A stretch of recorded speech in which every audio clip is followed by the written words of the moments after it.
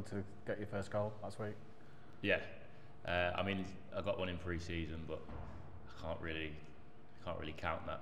As much as the one in pre-season, I meant a little bit more. From close range, they all count, I guess. Yeah, to be honest with you, I'd like to say I knew what I was doing, but it's just hit me. But it's one of them things where made my own look a little bit.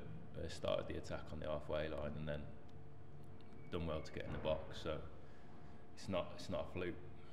Yeah, technically, obviously that's important, and you got in the right position to score. That's why you scored. Yeah, that's good habits and things like that. That it's cliche as you like, but you've got to be there, and I've made a knack out of it, especially last season and hopefully this season as well. Yeah, that's what I was going to come to. You're used to scoring goals. You're obviously top scorer at Boston. Was it just a nice feeling to score in the Football League again? Yeah, it was more of a relief, I think, mainly because it's been so many years since I've had that feeling. I mean, the feeling of scoring goals doesn't really change wherever you are, but I think just for myself, it was a lovely feeling. Yeah. How did you feel as a group after the game? Obviously, you drew it in the end, but to score 3 goals, I guess there's positives at one end, but the fact you conceded 3 is a negative. So how do you look at it? Deflated after the game initially, but I think when we come in Monday and we really look back at the game, we played really well. Like, it was great performance. The only thing was the mistakes for the goals. I mean, in this first half, 2 of the goals were unacceptable. Just silly little mistakes. No one individually, but as a team, as a collective, we were making mistakes. And once we eradicate them, then I really think that we've got a great group this year and we've really got a chance. Do you think you're gelling very well so far? Obviously, no win yet, but it's really early days. Yeah, I think if you look at the positive of it, just to get a point on the board Saturday, I mean, we'd have loved it to be 3, granted, but we can't change that now.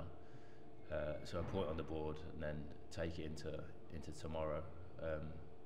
Hopefully get the first win. How good is it playing with Jimmy Knowles again? Yeah, it's good.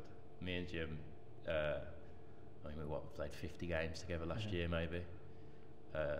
Trained every day. We lived together, so it's like, yeah, we're in each other's pockets half the time. We'll get on each other's nerves a bit, but I mean, when we're playing together, we know what each other's tendencies are, what they're like. Yeah, it's someone that I don't have to gel with. That's a good thing, isn't it? Yeah. How did it work at Boston? You were a front 2, weren't you? Yeah. So do you have to adapt here a little bit under what John Dolan's asking you to do? How's it work that way? I mean, we can't just come in and play the game that we want to play. It's simple as that. Maybe in the National League we'd have got away with it, maybe due to the standard and teams we're playing against and things like that.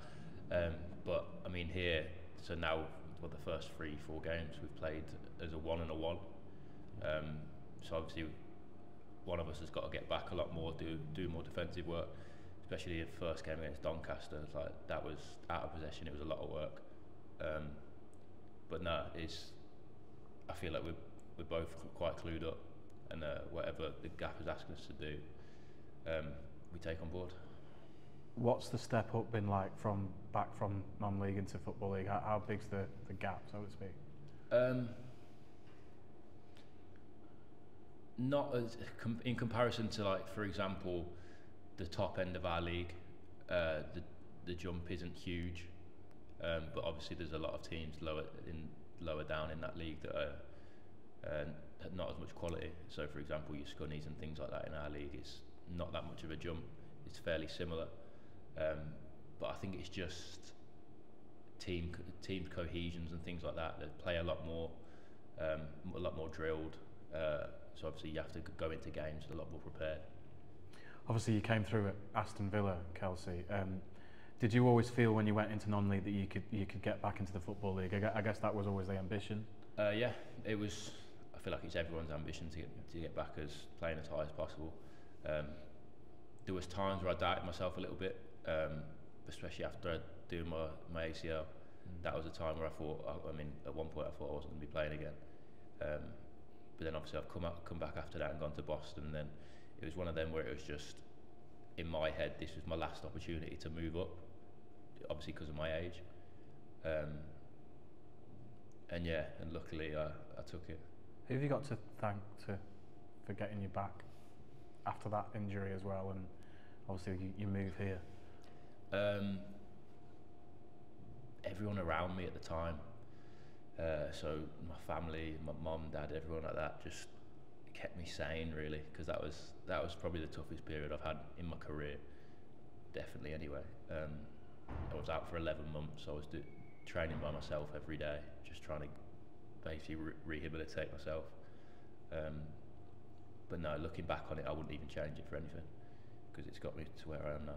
Yeah, I spoke to one of the Fleetwood players who had a similar injury recently, and he said it was he's almost glad it happened in a weird way, because it set him up for the future and made him stronger. Yeah, the way I'd describe it was, without getting too deep diving into it, the way I would describe it is the fact that maybe before I took some days for granted, some games, maybe training sessions, not preparing right, things like that.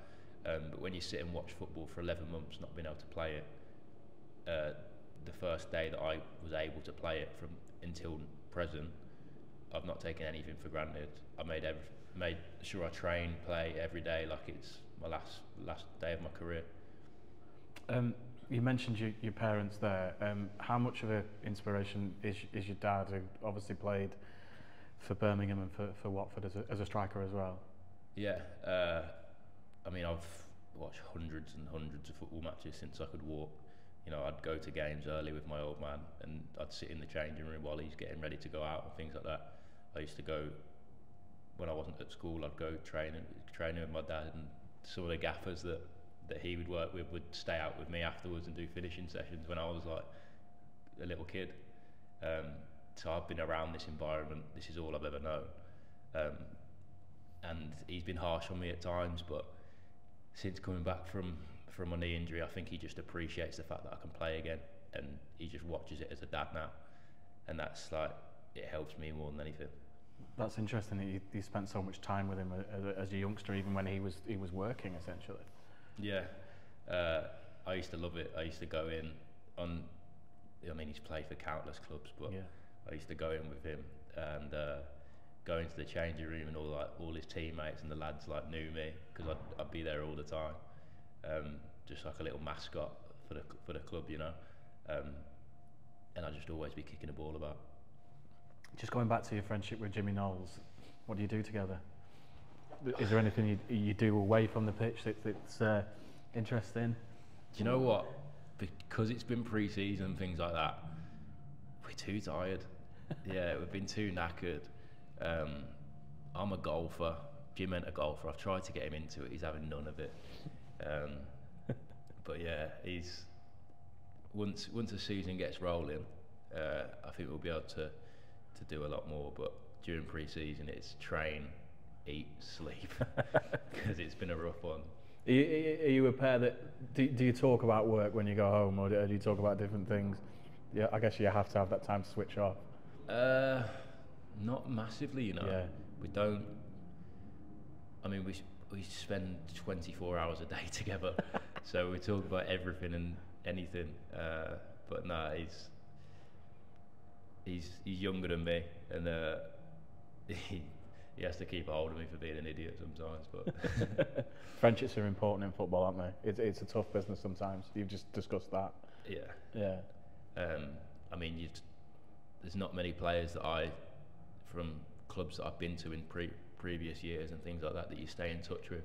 Obviously, there's a handful that I still speak to, but yeah, Jim's one of them that's obviously I've been with at 2 clubs now. There's Keaton Ward from Boston last year. Yeah.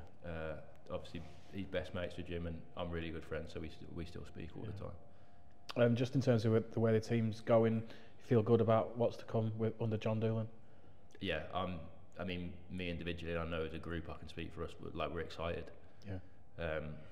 I mean, we've slowly added more and more quality, more and more depth, and I think Saturday, I thought fans were going to have to be patient with us because we're a new group and we're gelling. But I think Saturday was that second half was where fans sat there and thought, wow, like we've got a good team here, because I don't think Harrogate got out of their half for the whole second half. So that just shows what we can do. Newport, obviously a long trip. You were looking for that first win. Yeah, so we're travelling down today. We're going to make sure we prepare right, and then hopefully get 3 points on the board tomorrow.